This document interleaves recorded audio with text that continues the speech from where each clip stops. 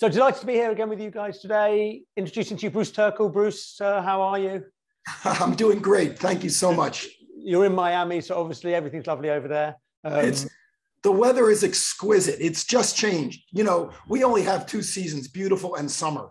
And summer has officially ended, and now we're in beautiful. So, Bruce, you're not endearing to me that much, but I'll take it. So listen, let me throw something in. We hear a lot about the statement future-proofing your brand. What, from your perspective, does this actually mean? And what do we need to do to get there as a company? Here's the simple answer. The old way you built a brand was to base it on function. Here's what I do. I'm a roofer, I'm a baker, I manufacture automobiles, I own a hotel, and that's what you would sell. And as long as within your geographic area, you were as good as most, better than some, the best of the best, you had a business. That no longer exists because the democratization of information, the internet, globalization has meant that as a company, as a client, as a consumer, I can buy what I want virtually anywhere. So building a brand based on function no longer works. If you want to future-proof your brand, you need to base it on two things. You need to base it on your customer, who your customer is, what your customer cares about, and more importantly, your potential customer. And then you need to base it on who you are. What do you bring to the table?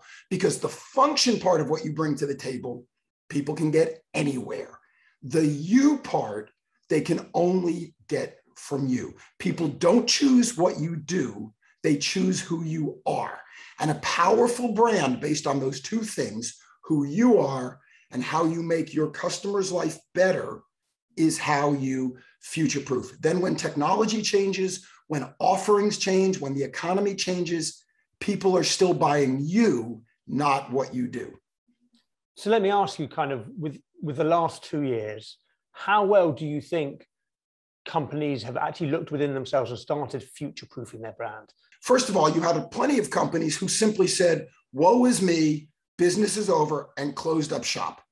You also had companies who said, oh my goodness, this new distribution requirements, that's a real way for us to build on what we're already doing.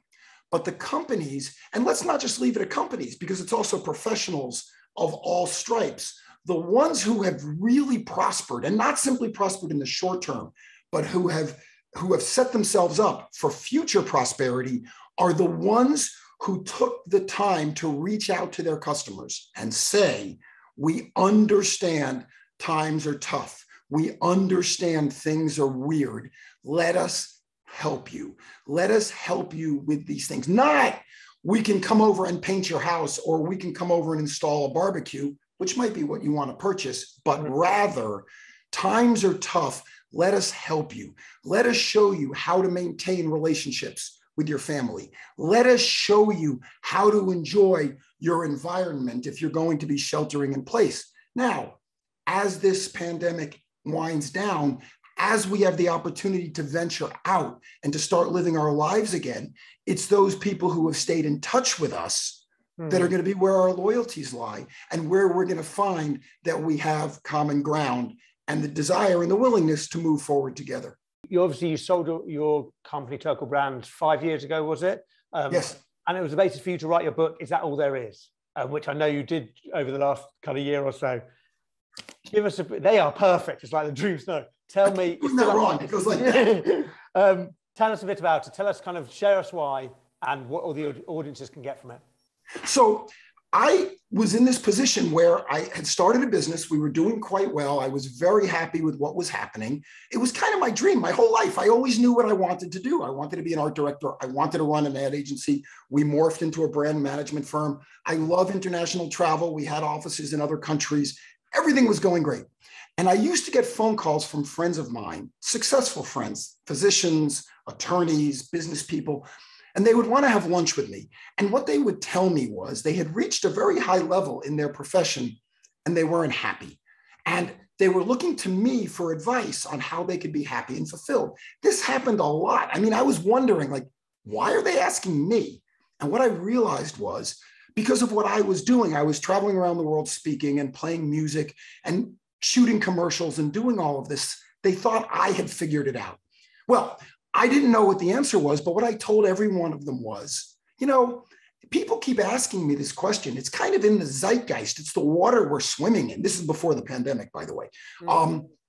Maybe you should keep a journal. Maybe you should carry a little book with you and write down your thoughts, because this is going to be of interest to other people.